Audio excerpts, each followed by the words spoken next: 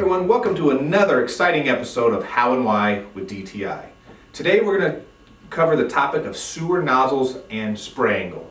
What is spray angle and how does it help you and what do you need to know? Ed, when we talk about spray angle, give us some info on what we're actually talking about and what the benefit of knowing what this spray angle is. Well, let's take a few nozzles and take a look at different spray angles for different tools and different applications. Keep something in mind as we're reviewing these nozzles. These are all 1 inch. We talk about the thread size in the end of the nozzle measured in National Pipe Thread or NPT. The tooling, the configuration, they're available anywhere from 1/8 to 1.5 inch size. And again, larger the size, the more gallons per minute, which will be another discussion. Mike, you asked about spray angle. Let me use one of these barbecue skewers, or several of them, to give everybody an idea of what we mean by spray angle. The inserts, whether they come out of the back of the tool or they come out of the side of the tool, are going to come out at a specific angle, and that angle actually accomplishes several different things. Again, we'll use this barbecue skewer to show some of the different angles. I'm going to insert it into the orifice, and here what we have is a 30-degree jet.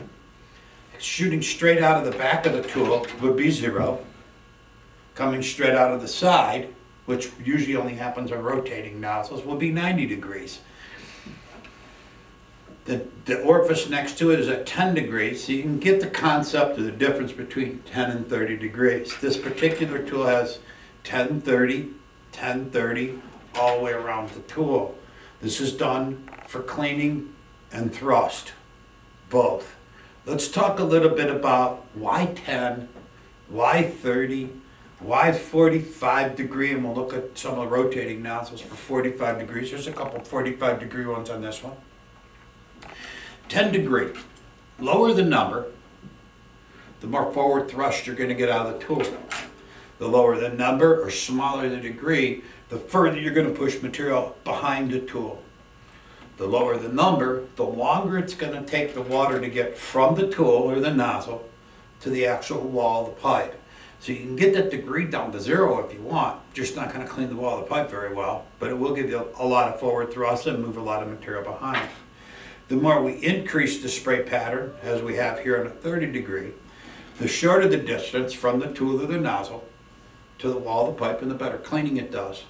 Now you're going to lose some thrust with that, or forward push out of the nozzle. You're going to lose a little rearward movement of the material itself. The wider we get with the spray pattern, the less it can push material behind the nozzle, but the better it cleans the pipe.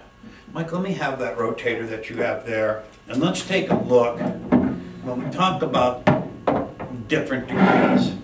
This particular tool, these don't rotate in the back. This particular tool has 20-degree jetting coming out of the back of the tool, but coming out of the head itself are 90-degree jets. Also in that same head are 45-degree jets. So you're able to see the different angles. Getting the water from the tool with the rotating head to the wall of the pipe in the shortest distance, which is 90 degrees, is going to be your answer for the shortest distance. Better the cleaning tool. We lose forward thrust, or in fact 90 degrees, we lose all the forward thrust with this one. But cleaning ability, cutting ability, grease cutting ability, some people are using these rotators and controlled spin rotators, and we'll talk about those in another episode. These controlled spin rotators for cutting roots. Again, getting the water from the tool to the wall of the pipe in the shortest distance possible is what's going to do your cleaning.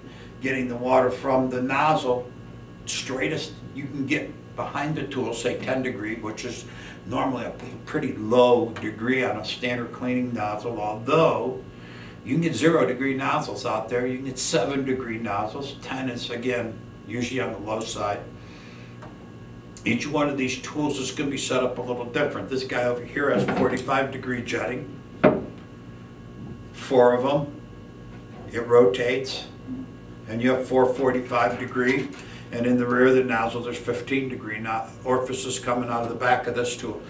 3 of them in the rear for propulsion. 4 of them for cutting, for getting to the wall of the pipe and cutting material. Again, spray angle will vary from nozzle to nozzle, but understanding what it's there for. Again, lower degree, more forward thrust, higher degree, better cleaning. So Ed, you kind of told about like the science of why the different degree spray angle and degrees on that. What would the operators out there who are wondering, okay, what nozzle do I need for my certain applications? Touch a little bit on spray angle and how it relates to the type of material and the size of pipe you're cleaning.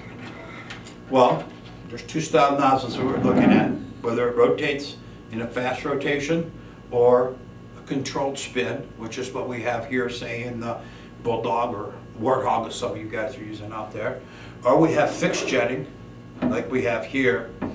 Basic cleaning tools, I'm going to want to move the material a long distance out of the pipe, and I'm going to want to remove the material from the wall of the pipe.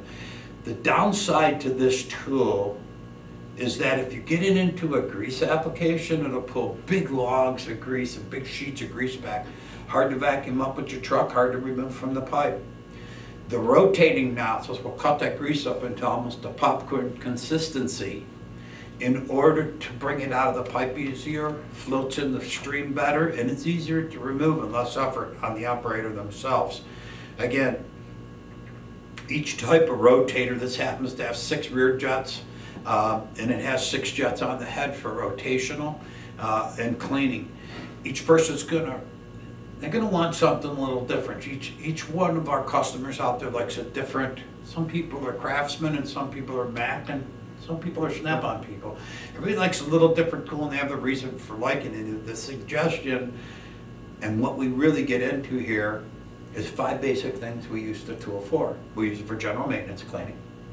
We use it for blockages, which I don't have a penetrating nozzle sitting here on the table, but it's pointy or chisel shaped. We're going to cut grease with it. We're going to cut roots with it, which, whether that's a rotating nozzle with spray, which does work, takes a little extra time, or as you're going to hear in future podcasts, root saws and chain cutters will be a separate podcast. You get into cutting of roots, and then hard deposit, which is mineral heads, milling heads for mineral deposits. These are some of the different, those are the basic applications that we get into. So standard cleaning tools, I like the combination of 10 and 30. Move the material, get some forward thrust out of the nozzle, 30-degree jetting just to get the material off the wall. Grease applications, I would prefer a rotator.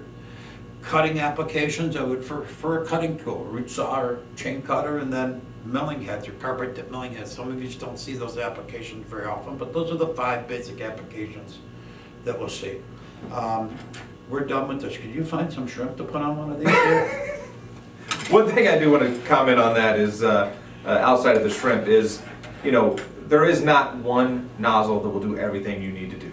A lot of operators we talk to, they have their go-to nozzle, their standard nozzle. A lot of people like a controlled rotator for a majority of what they're doing, because with all the different degree angles it has on there, it's giving you 90 degrees, it's giving you the 45 to the cut, the clean right at the pipe, but it still gives you enough thrust to get it up the pipe as you need.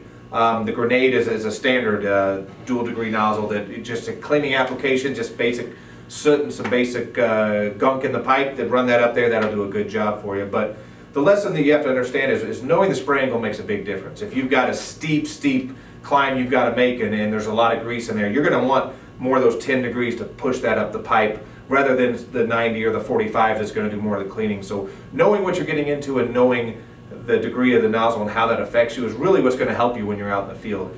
There's a million different things that you've ran into in the field out over the years. I know that that's happened, and you'll see that out there. But what we want to give you is the basis of what the spray angle means and what it's going to do for you. So when you're out there and you know the situation you have, you can pick the best tool that's going to do the job in the most efficient way possible. Guys, let's look at the nozzles as a toolbox. A crescent wrench can be used as a hammer. Can be. It's not the right way to use it. Crescent wrench will fit any nut and bolt out there, but it's still not going to take the tires and wheels off your car very well. We see a lot of our customers using one nozzle for all applications. They believe it works. Well, let's face it, folks, most of you can't see what you're doing to begin with because you're doing it blind. You insert the nozzle into the pipe and you run it. You're not sure what it's doing until you televise the line. And with the advent of televising equipment that we see out there today, it's a lot easier to tell what these tools do. Remember, not one tool does all jobs.